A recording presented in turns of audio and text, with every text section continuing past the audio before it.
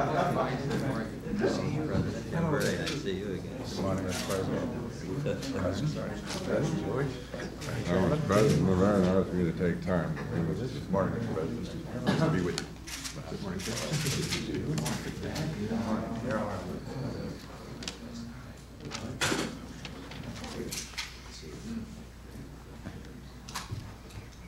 Well, I'm going to turn the meeting over to you, except to say that I'm delighted here and to have the report that I know you're going to present. And I think we're all agreed on the improvement that has been made, but the things that really remain to be done in our relationship with Japan. I think that's one of the most important partnerships we have. So, well, I want to thank you very much, Mr. President, for taking time from your busy schedule to be with us, and I want to present this report to you from the Commission. Now, I would like to quickly point out that this is a joint effort. The Japanese and American contingents work very closely together, and the report is really an agreement between both members. As you can expect, there might have been some things that would have been said if we'd had complete freedom to say them, but I was very encouraged by the fact that the Japanese have been very forthcoming and very much interested. I think we all came out of this study with a conclusion that this is an extremely important relationship, not only in the short term, but in the long term.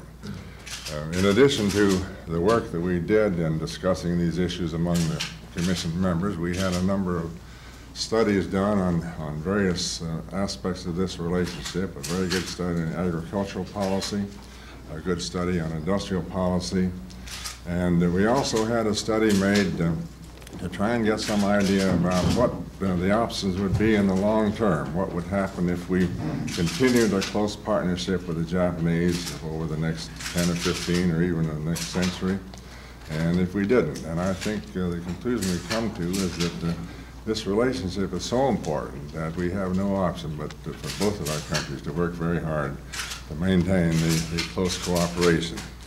And I think that out of that, and really in part out of some of the things that you and your associates have done here, our recommendation is that this relationship will benefit from better management. And I think the exercise that we went through when you presented the yen-dollar issue to the Prime Minister this last fall, the fact that Secretary Reagan followed up on that and George Bush went over, was an example, I think, of the way some of these issues can be managed in a more effective way than simply a reactionary process that has come about. Now, the Japanese are presenting their report to the Prime Minister at about this time, and I have a wire here from the Japanese co-chairman. I thought I might just read an excerpt from this because he especially wanted to have you realize that the Japanese have concurred in the program. And he's going to approach the meeting with the Prime Minister.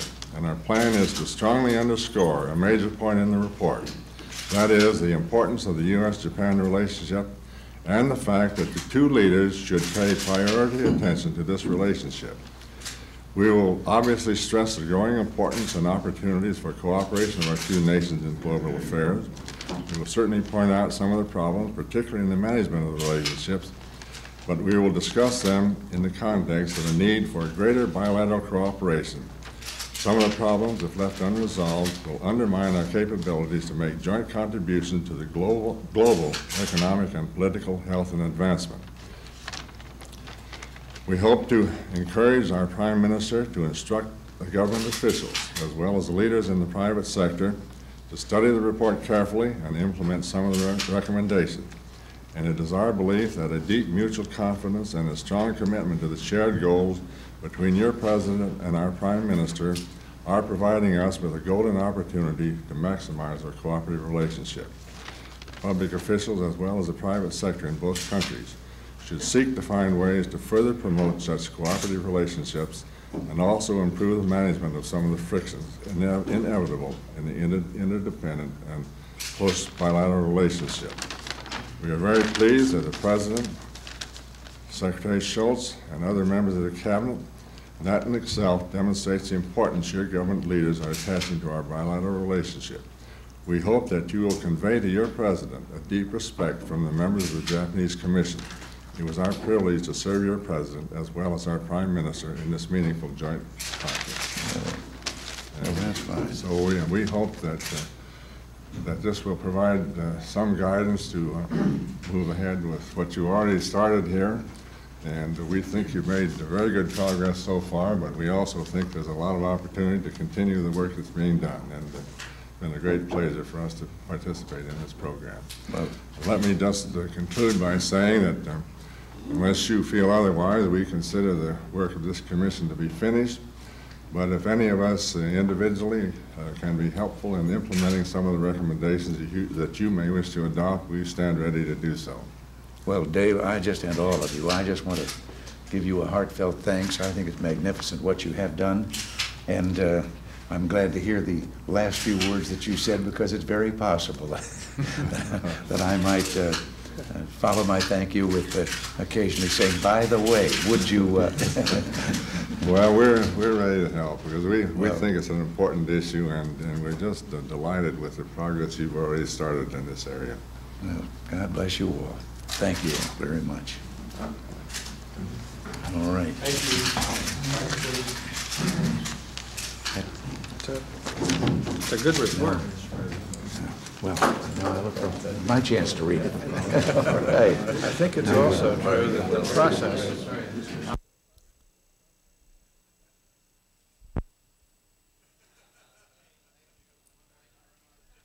For mixed emotion. And also a certain amount of relief, I must say. Yes, I can understand I'm that. Enjoy some Emeritus. leaves change. I've never been an emeritus before, and I look forward to it, because there's a certain thing as if you had an invisible beard of wisdom sort of growing down here as emeritus. And I'm going to keep my laboratory and we'll stay in Washington. As I say, that part's wonderful. And as I said in my little note to you, maybe when the shouting and the tumult dies and you are putting your feet up here in the house afterwards, we can get together and have a little quiet dinner. Or go and see that movie I want you to see. Or both. Yes. Yes. There's a sort of hiatus, I think, after the Yeah. I think you need a bit of rest. We know where you're going. Well, I also would like to nominate you for the Presidential Medal of Freedom. Thank you, sir. Great honor. I'm very much touched and very pleased indeed, and I can't think of a nicer person to have on nominate. Just some little souvenirs here. Maybe in your long years this has already happened to you, but... No, this is not, and I'm just delighted. Thank you Thanks. very much. This is just a pin. Aren't you very sweet? Isn't as lovely as the ones you're wearing? It's very It's sweet. very exciting. Thank you so Lovely. much. Just another little souvenir. Thank you. Thank you. Put it right on. Thank you very much. It's wonderful. Get all dressed up. Well, now I hope you'll give Nancy our love. I will. She should be out in Michigan by now. She's tree state selling the drug. Yes. Sometimes I think our schedule's bad, and I think yours, but I don't understand it. Yes, I think about that old cliche about politics make strange bedfellows. They're kind of messing up a couple of bits. You're a lot too.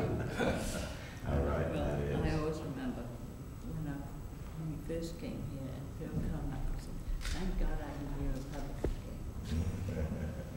Yes, because traditionally, Enough for the this Secretary retreat. of the Smithsonian is absolutely non-partisan. We've got all that Congress to deal with. Can't take sides while you're Secretary. Trying to show anyway. Unlike the cabinet, who can be as partisan as the Dickens. Well, some of them can't. We don't have Yes. defense or state or the Attorney General out there.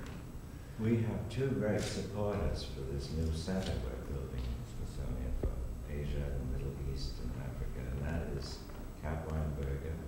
truths. And I said in my speech today out on the Mall that that meant a tremendous amount to us to have two people who know and appreciate what the Smithsonian is hoping to do for the third world countries and our understanding of their cultures and their development of self-respect and our development of understanding and respect for what we are doing. I think it's part of the future of the Smithsonian to play a part in efforts towards peace through cultural understanding. Like it can be done. I think that's been one of Dylan's mottos. It can be done. Absolutely. Yes. Yes. Well said. On the Thank other you. side that I think for you Thank you too. very much for this. Thank you very much. And you'll be elected.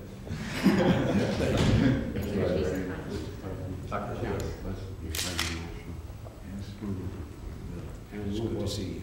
It's a very big honor in the society and the president. Shevchenko Security Society.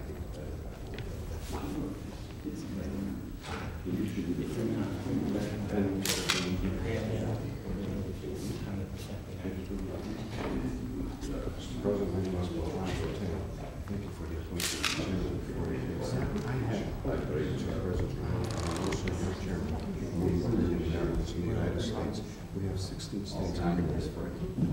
Thank you for your efforts. Mr. President, Eugene Ivanchik with the Ukrainian National Association, and also with Senate Gold and Senate Intelligence Committee. Thank you for your work helping us there. Hi, Mr. President. My name is Myron Grubbs. I'm with the Ukrainian National Association of Women, which I will be proud of. Thank you very much. Great to meet you, Mr. President. Thank you.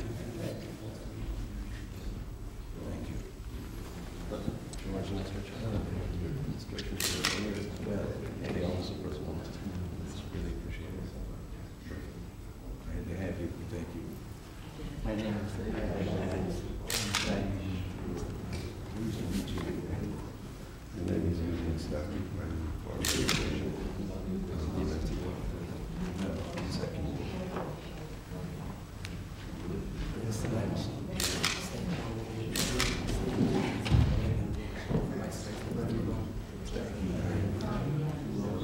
Mr. President, Chairman of the committee of this matter. We're going to need to do a group. Pronunciation. Sloppy. Exactly. Very good. That is the same way as you pronounce the name of Yuri Shulkevich while you sign the proclamation for captive nation. It's under the amendment of Ukrainian nation. I know, of course, this is the 50th anniversary of the commemoration of the great famine. And yesterday, And I very much agree with keeping the memory of that alive. Too many people forget some things. I think some have already forgotten the shooting down of the Korean Airlines. yesterday was a great protest against the ossification of Ukraine, a great rally here in Washington. It's in the post today. So we came to protest that. Now I think I have to sit down.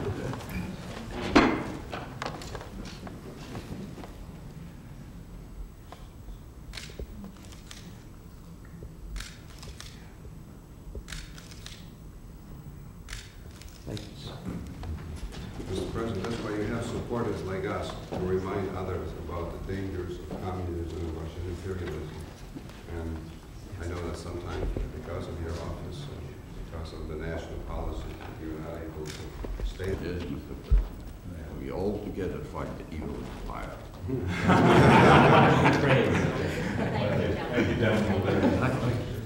Well, thank you. Thank you. Thank you. Thank you, Mr. President. We will win it. Be so kind as to come over here. And please come here with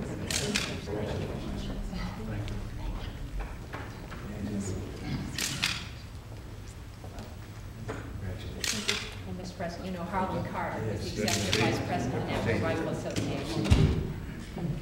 Okay. Thank you, sir.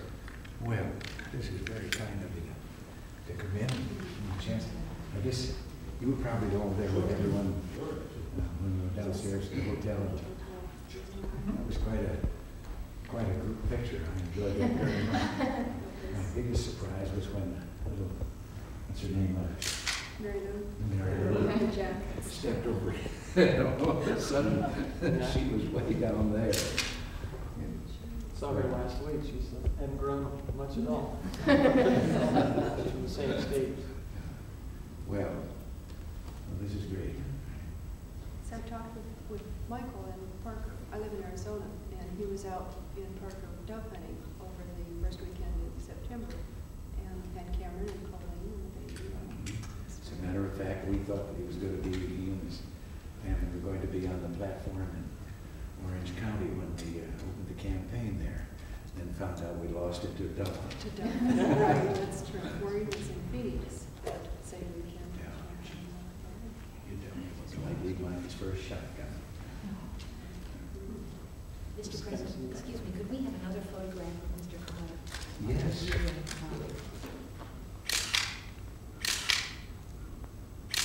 Thank you, sir. Thank you. Could we have one with Mr. President and Mr. Carter alone, too? Would you be so kind as to come? This is a rare privilege, I appreciate it. Put the nerves first. Thank you. Thank you. Thank you. Thank you, sir. Well, good to see you. I couldn't imagine you doing what you did. This is Marion Malloy, Mr. President, who handles the gun news for the Office of Public Liaison. Pleasure. Well, it's my pleasure. Thank you. Thank you, I Mr. just- President. Well, I was just going to tell you, I know I couldn't match yours, but I have been a gun lover all my life. And if they say there's a mystique about it, there is. I've got some very fine pieces. And Nancy once did me a great favor. I found that I shoot left-handed. And just anything, I guess I was intended to be left-handed, although I'm not. I was raised the other way, but anything that I just do naturally, I do it that way. And so for years, I've shot with bold action. That's all right. Motion bought me a Weatherby, and she had it made for a left-handed shooter. It is the slowest shooting gun because every time I shoot it, I go over here reaching, and it isn't here, and then I have to go over, and that's completely backward. Put the way I should do it. Well, Thank you, Mr. President. Thank you very much. We appreciate it.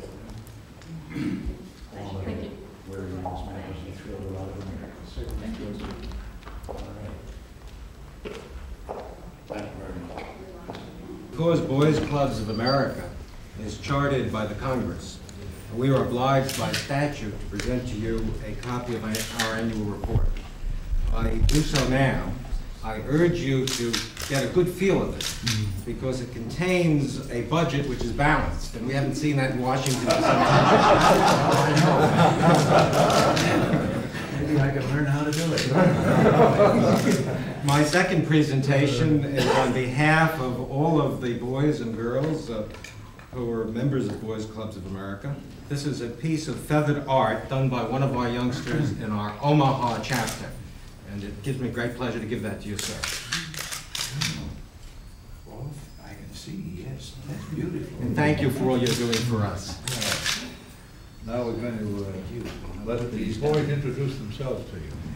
Mr. President, my name is David Taylor from Jacksonville. Nice to see you. Nice to meet you, sir. Tony A. Pratt from Higgins, Washington. Good to see you. Mr. President, my name is Al Dennis Acosta, just sitting in Jersey. Nice to have you here. I'm Jay Brock from Los Angeles. Good to see you. Mr. Bryant, sir, from the University of Nice to have you. And I've learned memories of that from an election. Mr. President, Carl Andrews, Executive Director, Indianapolis. Nice to see you. Mr. President, Joel Mabry from Mount Canada, Louisiana. Mr. President, Dave Messier from Jersey City, New Jersey.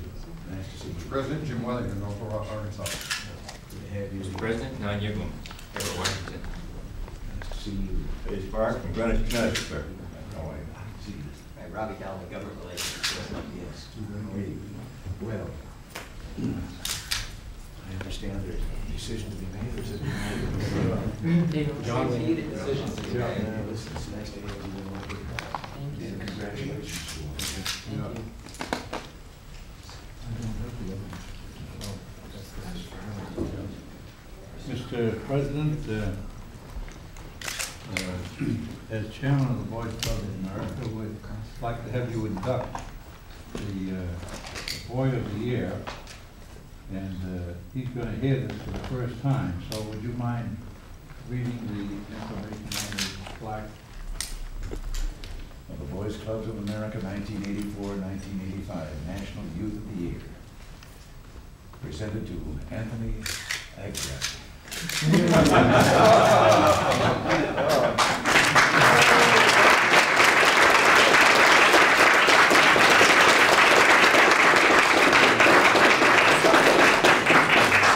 And let me finish here. Chosen from more than 1 million members of Boys Clubs of America in recognition of outstanding achievements in citizenship and leadership, as illustrated in a commitment of voluntary service to family, friends, and community. Very proud. Thank you. Thank you.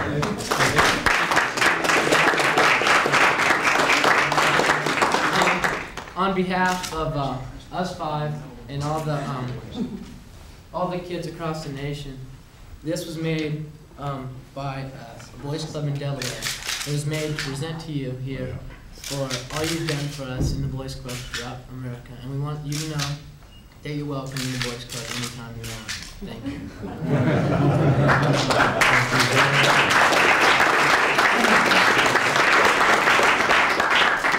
Well, It's the key to the Boys Club.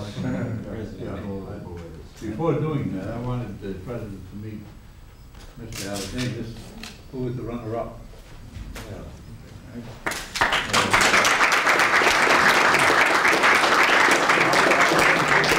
Of the boy. All right, with my key.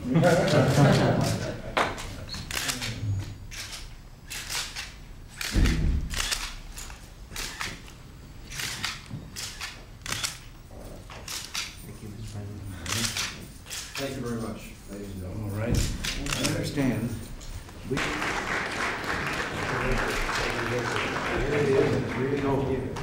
This is you.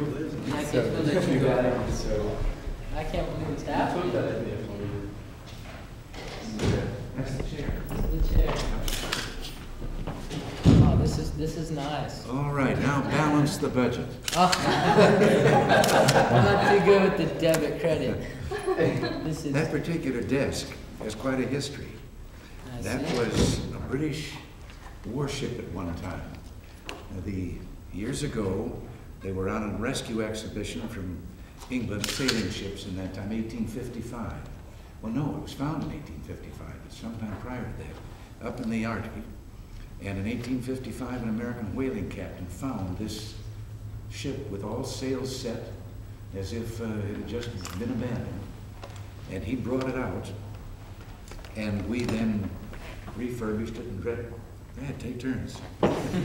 Dressed it all up and presented it to Queen Victoria. Or not to Queen Victoria, to England. Some years later, it was Queen Victoria who, when it came time to decommission the ship, has some of the planks carved in this way, made into a desk, and it was shipped over here when Hayes was president of this country, and it's been used by presidents ever since. That's Okay. beautiful. Turn it there. The chair's mine. Brought my own.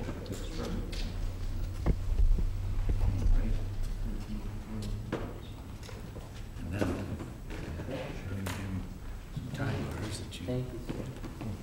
souvenirs of this visit. Thank you. This is nice. Some people used to be smaller than they are today. We had to add this rim around the bottom. Our people did that because every time I tried to get my knees under the desk, I kept breaking my knees on the desk, so we raised them. I'd like to say that I work for your campaign back home. I'm like the person who got to the visit I've seen. I understand you've done something. Oh yes, I've been in Arkansas, but not as president. Not as president. No. meeting there. As a matter of fact, it was a governor's conference when I was governor of California. Oh, I see. Well, I hope that I can. I'd like very much to come back. Thank you. Well, y'all can leave now. Well, This is neat. this part is not part of the history of the room. This is family and a few souvenirs of my own. Senator Howard Baker, the majority leader of the Senate, his hobby is, you rarely see him without a camera. He's a great photographer. And he took this picture up at our ranch. Where is that located in California? It's up north of Santa Barbara, up in the hills. When we ride, there are some hills there from which we can look inland to the San Ynez Valley and look out the other way and see the Channel Islands and the ocean. Is that a family ranch? Did your father own it, or? No, but this, You just bought it? we found it. It goes all the way back to Spanish land grants, and the house, which isn't visible there, but which is over this way from where we're standing. The house was built in 1872. It's adobe, and the adobe bricks were made there of the soil right on the ranch. And it's still standing, and we're still using it. It's a small house, but the only heat is the fireplaces, and that's why A lot of wood. we cut a lot of wood. This is. That's in the yard of the ranch, and it's my daughter, Patty, Nancy, and this is my son Michael and his wife. And these are our grandchildren. Mike is the father. That's my daughter Maureen and her husband. That's my son Ron. What's he accepting there?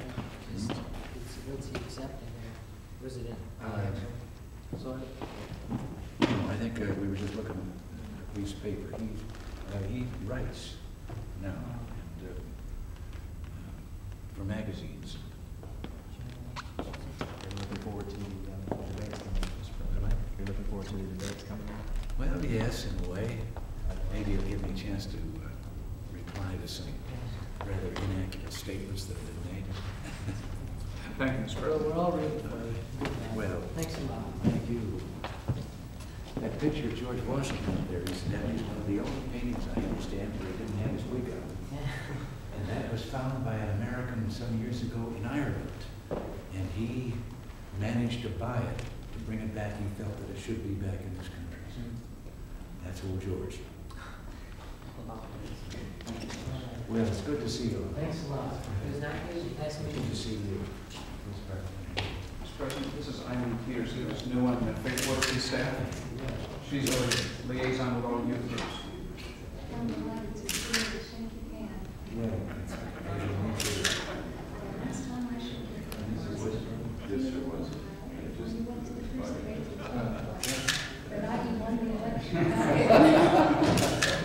Well, it's nice to see you again.